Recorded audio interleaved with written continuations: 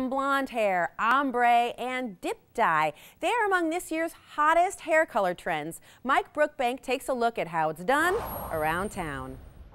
2013 is raising the bar with its hair trends, going brighter, bolder, and more dramatic. You can make it natural or you can make it, dramatic like what we're doing with you. What DJ, owner of Enzo's Salon and Spa, is doing is putting purple dye on our producer's hair. It's been really popular. And she's using the latest dip dye trend. I'm gonna kind of feather my way up. That way she doesn't have like a hard line. So it looks like it kind of like is melting, like literally like she dipped it into color.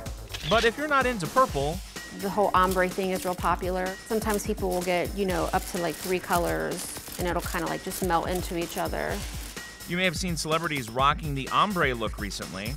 There really is no difference, honestly, in what we're doing, like technique-wise. This is exactly what you would do for ombre.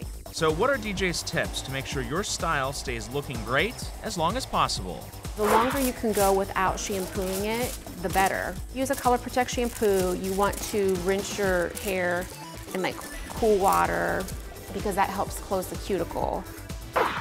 There's a new place to shop this Easter. Everybody's happy and says it's about time See's is in Ohio.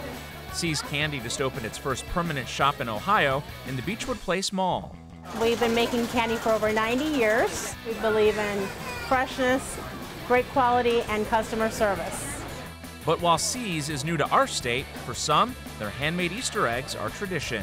If you're from the West Coast, then people are aware that every year they have that tradition of our Easter eggs and Easter baskets. My favorite part? There are always samples. We love for you to sample. It sells itself. For The List, I'm Mike Brookbank.